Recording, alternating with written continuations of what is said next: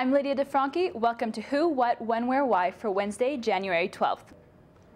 This may look like a calm winter scene, but it's not all that healthy.